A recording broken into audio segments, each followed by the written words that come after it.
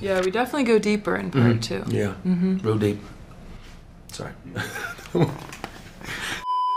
For each of you, like, what has you most excited about unveiling Rebel Moon Part 2 to the world, especially so soon after Part 1? We rarely see a sequel come so soon afterwards.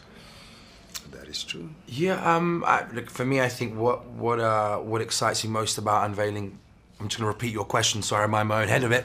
Unveiling the second part is, for starters, you know, it really is one body of work that's been split into two, you know, and so it's wonderful to hopefully get the spectator to see it as a full entity, if that makes sense. It's almost, I keep saying this, but I liken it to reading a beautiful book, having to stop it halfway through for 3 to 4 months, and then finishing it 3 to 4 months later, and that's kind of what for me at least, how this project, or how this part of the project works. So I'm really excited for people to see the full picture, and also just getting to see where we all come from and why we're all there, and what has led us to get to where we are, and see our relationships build, you know. And it's something, you know, I think as spectators we love to be able to invest in the characters individually, and I think part 2 really allows you to do that some more.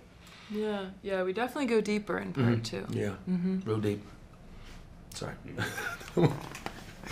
There are some very fierce warriors in this bunch, which we see the full might of now in this one, right? In this epic climactic battle.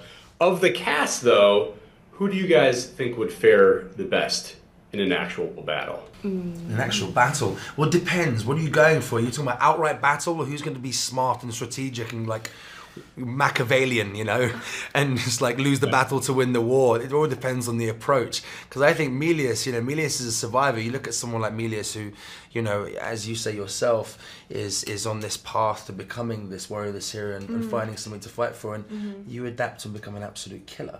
You know what I mean? And it's like, look at that. I mean, I think survival like this needs the most adaptability. But if you think about strategy, it would be Titus. You know, he's the veteran. I'm talking about the actor. Oh, the people.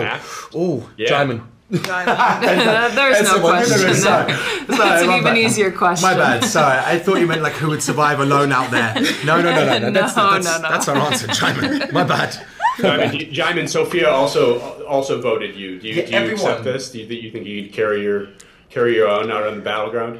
I would vote for myself. Of course he would. I would vote for myself. To some extent, giving some of the physical backstories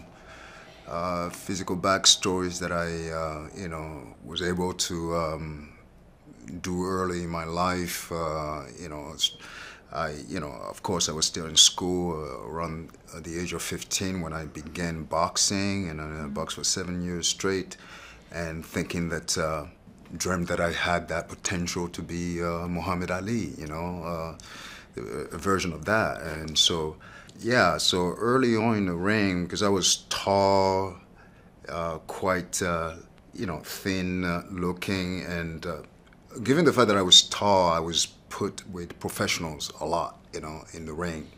And I got my ass kicked quite a bit. And so after a couple of beating, that's when I sort of reconsidered the idea of wanting to be a boxer. But ultimately, I was always dreaming about being, you know, in movies and being an actor. And so boxing was a sort of like a side, that informs your acting now. So in that respect, yeah, I think I would choose myself. Yeah, I would definitely choose myself. Yeah, I still would choose myself. Well, after looking at everybody else's, you know, yeah, they're boxing. After looking at everybody else's ability and you know, backstory, and certainly he'd win. He'd win. Yeah. He'd win. Let's be honest. He'd win.